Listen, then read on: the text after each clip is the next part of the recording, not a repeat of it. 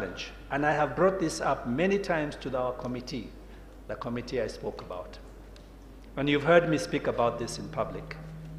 I have said that there are some places where culturally unyenyekevu ule ambao unahitajika kazi zingine za nyumbani sio unyenyekevu ambao unapatikana sana kati ya watu wetu.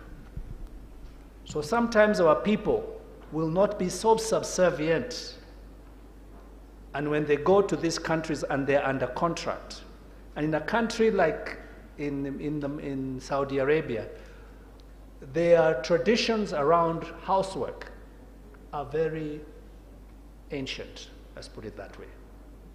So you find that the people who suffer the terrible beatings, the people who suffer abuse, are usually people who are of that category, house helps. But in that same country where we have over 100,000 Kenyans working in different capacities in hotels, in transport, in taxis, we have no problem.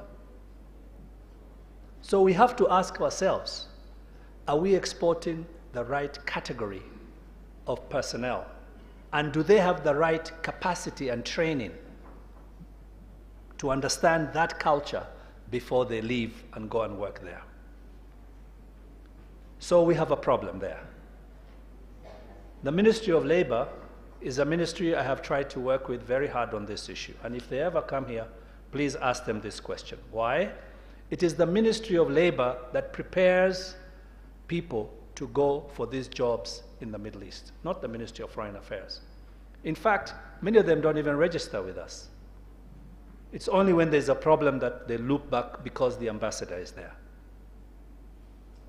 So it's a challenge.